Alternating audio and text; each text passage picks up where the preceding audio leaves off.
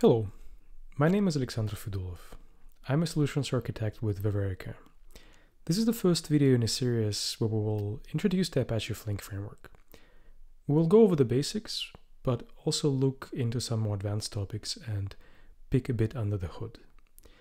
To set the stage today, I would like to start with a general topic of stateful stream processing. We will talk about how it relates to batch processing and where the need for it comes from. First, a couple of words about Ververke. Ververke is a company that was founded by the original creators of Apache Flink. It was founded in Berlin in 2014 and became a subsidiary of the Alibaba Group at the beginning of 2019. It employs many of the core contributors of Apache Flink and, among other things, takes an active part in Flink's community-driven development process. What is Apache Flink? Apache Flink is an open source framework for processing large amounts of data. It has focus on low latency and high throughput. It is a distributed system and supports horizontal scaling. Flink is also a stateful system. This means that it allows persisting intermediate processing results internally without using external components. At the same time, what is very important in the case of distributed systems, it has built-in fault tolerance. Even if one of the machines where your Flink application runs fails, no data will be lost and the results will remain consistent. In terms of integration, Flink has connectors for a diverse range of components, ranging from message brokers to file systems and databases. Flink gained large adoption. It is widely spread both geographically and in terms of diversity of application scenarios. Such companies as Netflix, Airbnb, eBay, and many others trust Flink for a variety of business-critical applications. Flink is a very active open source project. According to the statistics of the Apache Software Foundation, it held leading positions in 2019 when measured by such important metrics as the mailing list traffic and the number of commits. As I said at the beginning, this video will be devoted to a general topic of stream processing. So, what is stream processing? Stream processing is a somewhat overloaded term. Maybe something related to video streaming could come to your mind if you hear it for the first time. This is not what we mean in the context of big data. This term exists in the domain of distributed systems, and it first kind of appeared in this field as a way to contrast with the term batch processing. So in order to understand what is stream processing, we'll need to first clarify how it compares to the more traditional batch processing approach. How does batch processing work? Let's say we have some kind of data creation process. As the time progresses, we constantly accumulate new entries. This could be, for instance, click events from web servers. In the traditional batch processing approach, as these events arrive, they are logged into files. Everything that happens within a certain duration of time, let's say 1 hour, is logged into some active file. When the hour is over, the file is closed and the logging starts in the next hour file, and so on. In other words, we cut our data into pieces, into large chunks. Now, suppose we operate an online shop and we would like to analyze our users' activity. Let's assume we need to analyze all the interactions from the moment when the user put the first item in the shopping cart till the moment when the payment was made. In case of batch processing, with a certain frequency, for instance hourly, a scheduler will invoke processing of the last recorded file and produce the results, 1 hour after another. This approach works, but it has some serious drawbacks. So, on the fundamental level, the process of data creation is continuous.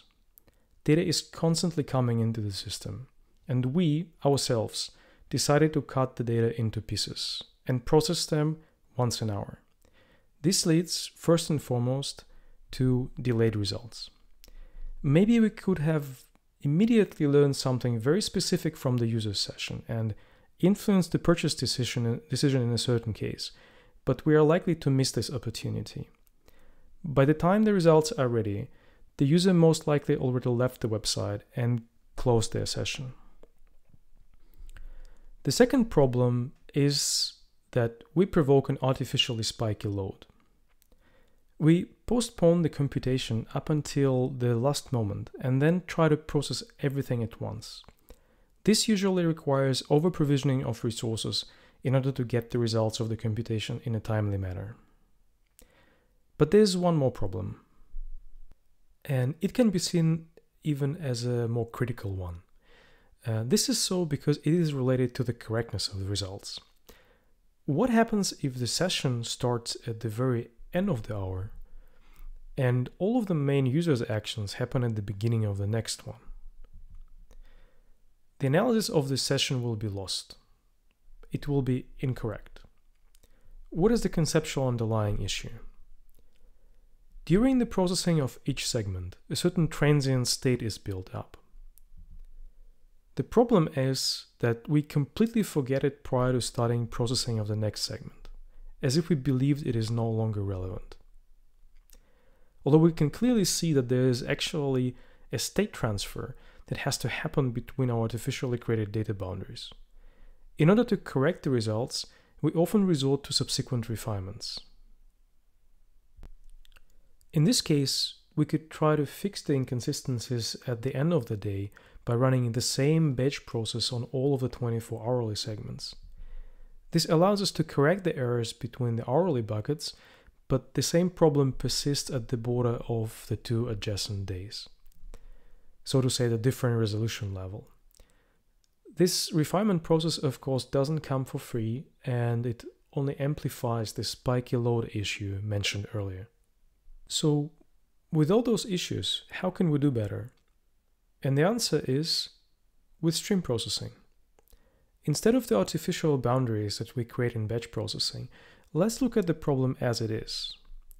That we need to have a long-running computation that actually matches that continuous data creation process.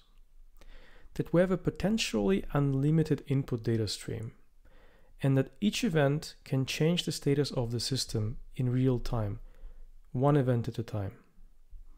In batch, we accumulate the state during the calculation of the segment, but forget it as soon as we start processing the next batch. In streaming, we don't do this. We take care of the system's long-lasting status.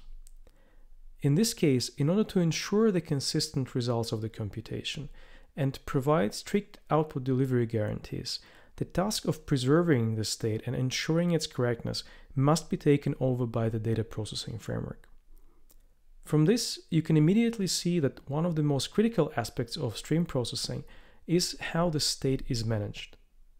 This task becomes especially challenging when we have not only one machine, but we want to achieve consistent state processing in a distributed system, which performs computation in parallel and can be horizontally scaled.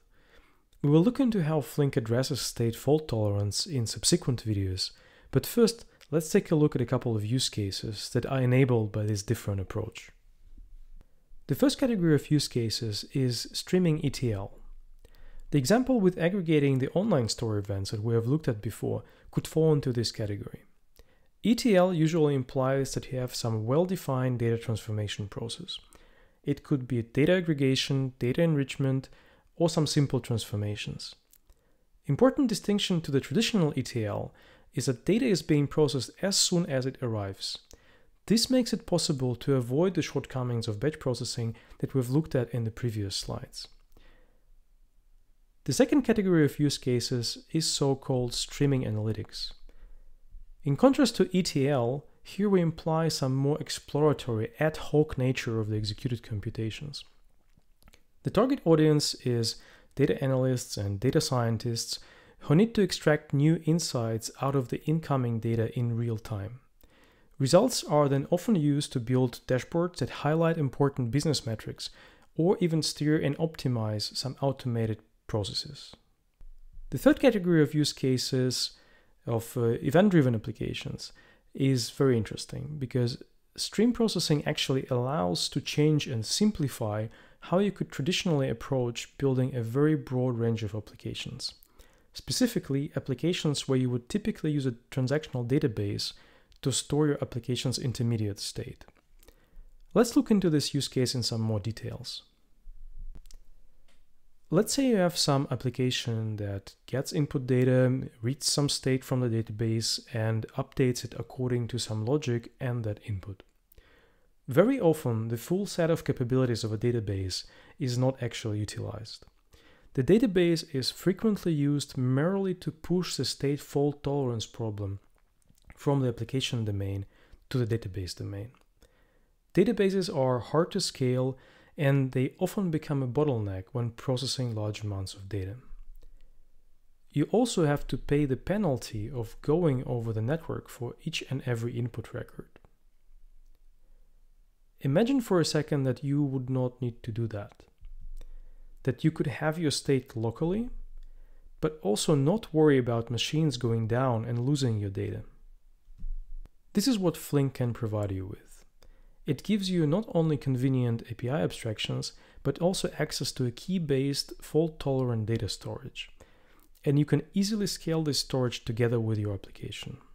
This is a very powerful approach that can be applied in a broad range of use cases, from low-latency fraud detection to the on-the-fly feature engineering for machine learning algorithms. This concludes our introductory video. In the next video, we'll take a look at what a Flink program looks like and how Flink addresses the critical aspects of achieving fault-tolerant data processing in a distributed system.